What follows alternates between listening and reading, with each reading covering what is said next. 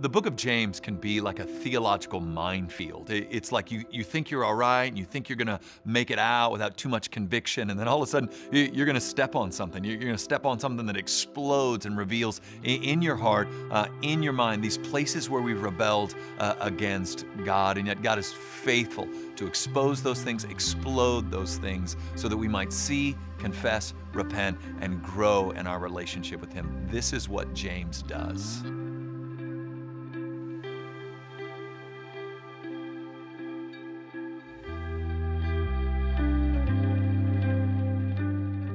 One of the most compelling, mind-bending aspects of what the Bible teaches about the nature and character of God is, in one sense, His immensity, that there's nothing that He doesn't rightfully govern and know about. And so the orbit of every planet in the universe, the temperature of every sun in the expanse of the universe, God knows it all, governs it all, and yet in the midst of that immensity, He's dialed into things at the micro level. Not just every cell in every body, not just every plant on every landscape in the world and in other worlds, but the Bible says He has taken a special interest in us. And so let me read you two of those verses. In Luke chapter 12, verse 7, here's what Jesus has to say about this. Why, even the hairs of your head are all numbered. Fear not. So fear not. Why? Because God knows all the hairs on your head, for you are of more value than many sparrows. And so I'm looking around the room, and some of you are like, well, that isn't hard for the Lord to know all the hairs on my head, right? But here's the reality. Here's what's being taught in the scriptures, that in the midst of the immensity of God, God is dialed into us, made in His image in a way where He knows every hair on our head. And if you don't have many of those, then let's draw out the meaning of the text, which is when you had some, He knew all of those, and He knew when you had to go through that awkward stage where you didn't quite know, am I just shaving it? Am I combing it over? What am I doing with this? And you made that decision on into where you are today. Like God has known all of that. Psalm 139, verse 16, your eyes saw my unformed substance, and in your book were written, every one of them, the days that were formed for me, when as yet there was none of them. So you have this God, this immense sovereign King of everything that's kind of dialed into you. All right, and He knows all the hairs on your head, and He knows all the days that would be shaped for you because He put you together in your mother's womb with your giftedness, with your personality, with who you are, and then He's got these days for you. And so what I don't want you to do in this moment is default to kind of the us. God knows about us. I want you to think about you. I rarely do this. I most often want to get your eyes off of you and onto the us. But for the purpose of this, listen, He knows the hairs on your head. Not our head, your head. He knows all the days that He has for you. Not for us, although that's true, but for you. So you need to personalize what the Bible is saying about God's interest in you. That He knows the hairs on your head. He knows the days that you would live in. In fact, He put you together and put those days together so that you might walk in the fullness of joy, bringing the greatest amount of glory to God. And then on top of that, you have these kind of spectacular claims about really what God's all about in regards to being dialed into those hairs and those days. In Psalm 16:11, the psalmist says this, you make known to me the path of life. In your presence, there is fullness of joy. At your right hand are pleasures forevermore. Now, I love verses like this, and there are dozens, if not hundreds, in the scripture, because primarily what people think about God is that what God is after is a type of begrudging submission that we better do what He says before He lights us up and gives us cancer. We better not be smiling and having a good time. He'll stomp that out in a second. He ain't like that. He's holy. Quit grinning. But that's not what the Bible said. The psalmist says, you have made known to me the path of life. You fill me with joy in your presence, pleasures in your right hand forevermore. Not the cheap kind of fleeting pleasures that we can enjoy for a moment that lead to guilt and shame, but the type of pleasure that never ceases. And then Jesus lays out the paths like this. John 10:10, the thief comes only to steal, to kill, and destroy. I came that they might have life and have it abundantly. So what I need to get in your head and heart as we dive into James is that what God is after, what God is trying to do, what God is going to accomplish is he's trying to lead you into the deepest life possible, the richest, most full life imaginable. He is not the enemy of life. He is the author of it, and he is heaven bent on laying the path before you that leads to the fullest life possible. The sovereign King of glory is not a taker, he is a giver. And where he takes only to give. Now, how does he, this is the big question, how does God lead us into this life? If he's saying, the psalmist is saying, you have led me, you have granted me fullness of life. And if Jesus says, I have come that you might have life and have it abundantly, how does he lead us into full, rich, meaningful life? Well, he does it two ways. One is primary, the other is secondary, but necessary. Do you follow me? One is primary, the second is secondary, hence the second is secondary, but still a necessity. So there's not one of these pieces that isn't necessary, it's just that you've got to understand them rightly. First and foremost, the way that God leads us into the fullest possible life is by revealing to us who he is. To gaze upon the beauty, glory, magnitude, and might of the Creator God of the universe is what our hearts have been created for, and every other promise turns to ashes in our mouths. It is God and God alone that will satisfy the longings of our heart. The world swings around and goes, no. You need a partner in life. You need a husband. You need a wife. You need a boyfriend. You need a girlfriend. You need money. You need a good job. You need this. You need that. And all of that betrays. All of that doesn't work in the end. They're all good things, but they're not ultimate things. You make them ultimate things, they're going to turn to ash in your mouth. You're going to spend all your days chasing the wind. No, what you need, what I need more than anything else is to behold the glory of God, to see his magnitude, his might, his power, his glory. We have been designed for this. Our hearts are restless until they see it. In fact, God is so about God that the Bible itself, first and foremost, is about God. It's not about you. How many of you grew up in church? So did you hear, like, this is the roadmap to life, right? Now, I don't want to dog that because there's some maps back here, okay? So I'm not dogging out the roadmap to life idea, except here's my problem with it. The Bible's not primarily about you. Now, it will reference you, but this is not the Lord kind of stroking your hair going, man, you are so amazing. I mean, I just want to talk about you all the time. That would be soul crushing. The Bible is about God because what we need most is to see him, behold his glory, get transfixed by it, and be led into the deep end of the pool. That's how this works. That's primary. That's what we need. That's what we were created for. We call this salvation. That the Holy Spirit opens up our heart to believe upon the person and work of Jesus Christ, reconciling us to God the Father and allowing us to behold the magnitude of the grace and mercy of God, rescuing and ransoming sinners from death. And that's primary. Secondarily, but also necessary, is on top of letting us see who he is, behold his glory, and being transformed by it, he makes known to us the path of life. So he lays before us throughout the scriptures the thou shalt and the thou shalt nots. Now, here's what's important to note about the thou shalt and the thou shalt nots. What God is doing every time he gives a command is wooing or calling us into how he designed life to work. So when God says, thou shalt, he's trying to lead you into this life of abundance and depth and meaning and purpose and peace. And when God says, thou shalt not, he's not trying to rob you of anything. How would God be glorified if his big plan was begrudging submission on your part?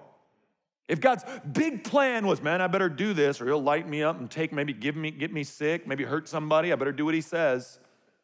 The thou shalt nots are not God trying to take, but God trying to lead you to something that's going to bring you more joy than your idea of what's going to bring you joy will bring you. Now, the great thing about the book of James is the book of James is going to do both of these things simultaneously. It's going to show us the glory and might of God while simultaneously showing God going this way to joy, this way to depth, this way to meaning, this way to peace. And we'll get to see both in one book. So you've got salvation, that's how God does it. That's how God woos us into fullest life. And then you've got obedience. Those are the two ways that God woos, God calls, God draws into this fullest life possible. Now, let's talk about the book of James just for a second. Quick pop quiz, who was the book of James written by? Look at you guys. So proud of you right now. If somebody were going, Paul, I would have just resigned right here. I'd be like, I'm out. Right, James wrote the book of James. Now, here's an interesting note about James. James is the half-brother of Jesus. And all the evidence we have is that while Jesus was doing his 3 years of earthly ministry, James did not think his half-brother was the Son of God, because that's what happens when you have a half-brother. You don't think they're deity. Not only that, but we have one instant in the Gospels where the Bible tells us that the half-brothers and sisters of Jesus showed up to seize him because they thought he had lost his mind. Because that's also what happens when your half-brother starts claiming that he's God in the flesh. And yet, about the time of Christ's death, James pushes all his chips in and says, my half-brother who I tried to have institutionalized, he's God, I take it back, he's God, I'm in. Now, what happens? Like, what card did Jesus play? You ready? Resurrection from the dead. Like, here's what convinces your half-brother that you're God. You die, stay that way for 3 days, and then show back up and eat some fish with him. And then all of a sudden, because you see how James talked about Jesus, he says in this text that he is the servant of God and a servant of the Lord Jesus Christ. Now, this book, scholars would agree, this book is the earliest New Testament manuscript we have. This book was written in the 40s. No numbers in front of that. Try no numbers in front of it, just 40s. All right, not 1040, 1140, 12, no, 40s. It's written in the 40s. It was written not long after the ascension of Christ and not long after Acts chapter 7, the stoning of Stephen. The church is dispersed throughout the ancient world, planting other churches and establishing new congregations throughout the ancient landscape. This is written somewhere after the stoning of Stephen and the dispersion of the saints across the ancient world. It was written to, and we see that in what we already read here, it was written to the 12 tribes in the dispersion. So that reference of the dispersion is, if you remember Acts, you had 3,000 men saved at Pentecost, and then 5,000 men saved just a couple of chapters later. So the church in Jerusalem, the Christian church in Jerusalem is running, let's be safe in our estimations, about 22,000 people in Jerusalem. They're enjoying favor. Christians men and women are becoming Christians every day until Stephen is stoned to death, the first Christian martyr. And the Bible tells us, and history tells us, that a great persecution broke out against the Christians in Jerusalem, and they fled. And as they fled Jerusalem, they fled preaching the gospel to anyone who would hear, and established churches throughout the ancient Roman world.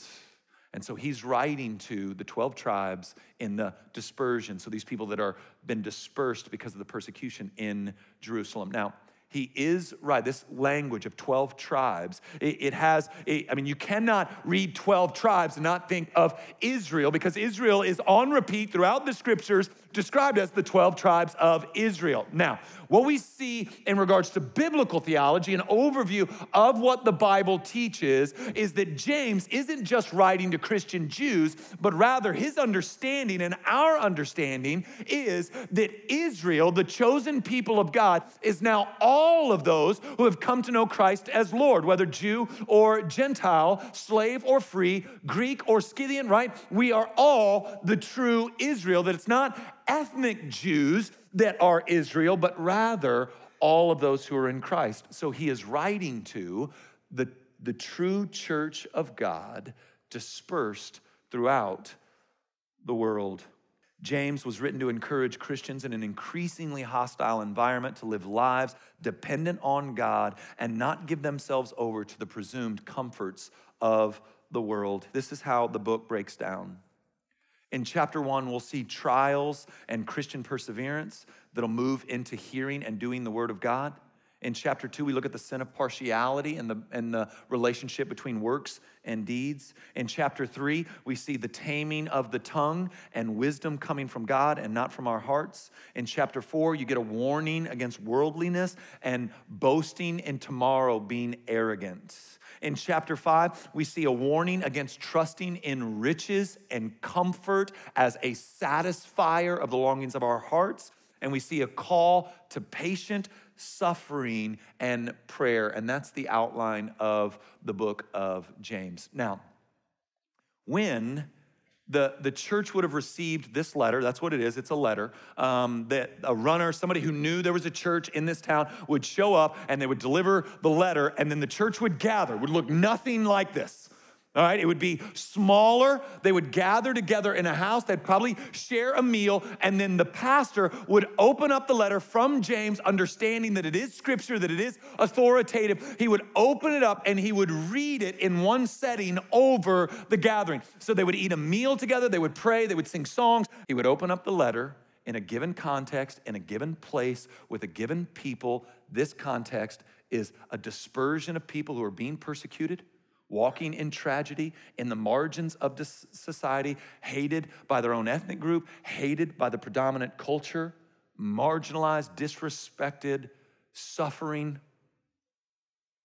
And they would gather together, and don't romanticize it. All the issues that are present today were there. There were women in that congregation that didn't like each other, that backstabbed all the time. There were men in that were living duplicitous lives. There were teenagers in there wilding out. I keep going. Don't over-romanticize the early church. They were a train wreck, just like we are. They would gather, and then they would just read the letter in one sitting. They would gather around, everybody would have got something to eat, and they would just read the letter. 3 things I wanted to draw your attention to in these 5 chapters. 1, trials, suffering, difficulty can be expected. They do not surprise the heart of God. The way I've tried to teach this historically is simply by letting you know that God does not drive an ambulance. Do you understand what that means? An ambulance shows up after the accident and tries to put things back together. An ambulance shows up and goes, oh my God, we got to try to save this life. That's not how God operates. He never shows up late. Now, what are we to do with that truth in light of our suffering? Well, the way I will point you for the rest of my days, as long as I have breath, is I'll point you to the cross of Christ. There is no greater objective evidence that God is for you, not against you, than the fact that Christ has come, he has died, and he has ransomed and rescued our soul from sin and death. We have ever before us the public crucifixion of Christ and his resurrection as the objective evidence that regardless of hardship and suffering, God is for us, not against us. We have not been abandoned. We see in the book of James, and this is why I love the book, if you live to be 170 years old, first, I don't think anybody wants that, but let's just say you get there and you read the book of James after 150 years of trying to faithfully follow Christ, you're gonna read through James and go, dang it, still not there. James exposes that we're not as far along as we think we are in this journey of sanctification. Man, even studying and getting ready for this series, I'm like, you know what? I still am not great with my mouth. I still will jab and tear down and justify. And you know what? I feel a pull in me. I feel a pull at times to show greater honor to those who can honor me back and not show honor towards those who can't. I feel that pull. I've got to fight it. God, why do I have to fight it? I know better than this. I like nice stuff. I'm drawn. I will buy into the lie that a nice vacation, a nice house, a nice car, nice things are going to satisfy my heart. I'm pulled by these things. And James exposed it in me. It will expose it in you. And why that's good news is when we see we have so far to go, Christ is quick to step into that space and go, yep, that's what I'm here for. I got you. Get back on. I'll carry you home. And that's what's good about the book of James. We're going to see over and over again that this is about progress, not perfection. Because if he gave you 1,000 years, the tongue will still be not tamed fully. Now, you might get better at it, right? But it'll still sneak up on you. It'll still sneak up on you. And then finally, you saw riches, comfort. These things will not satisfy the soul. The pull of the world to soft sell what the Bible teaches about life and practice will be ever present. It'll just be easier if I sell out. It'll just be easier if I kind of readjust what God said. God, you're making us look crazy down here.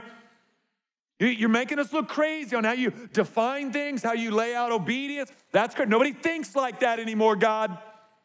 Throw us a bone here. Need a bit of a makeover. Help us out. The tendency to sell out for the world's approval will be a constant pull and an ever-increasing pull in the decades to come.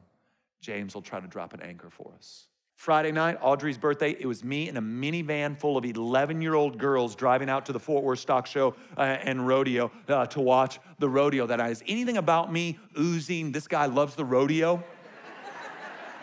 Right, but I'm laying my yes down because the memories that I want my daughter to have is my dad was for me. He loved me. And there were those days that I have to sit my kids down, that buck against the what's and the whys now. And I've got to say, you're grounded. I've got to say, give me that. Now I'm doing all of that. And I'm doing all of that because I'm 40.